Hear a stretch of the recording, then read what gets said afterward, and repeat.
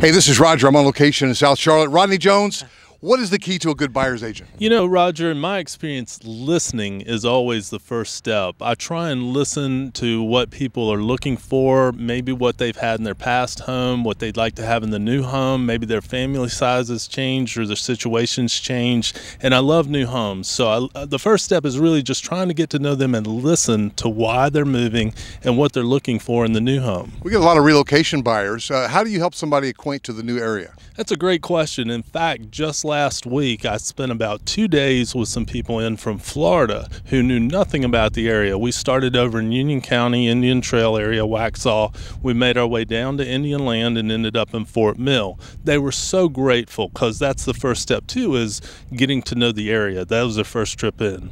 People do a lot of research. They know about the school. That's why they call me about Fort Mill. They call you about Union County. Schools are important, right? Schools are usually at the top of the list. Whether or not you have school-age children, you know, a lot of people realize that schools can and will impact your value. So absolutely, schools, taxes are another thing. You know, a lot of people from the upper Northeast can't believe our property tax rate here. Yeah, and plus you've got a background in loans, so you understand the financing side. I do. I did mortgages for about 8 years. And then, you know, I've sold new homes for about 20 years. Yeah. So I love new homes. I've been in the model. I know most all the builders in the area. Yeah. I can't wait to connect you with Rodney Jones. Reach out, 704-345-3400. Ask about that guy, Rodney Jones. We call him the closer.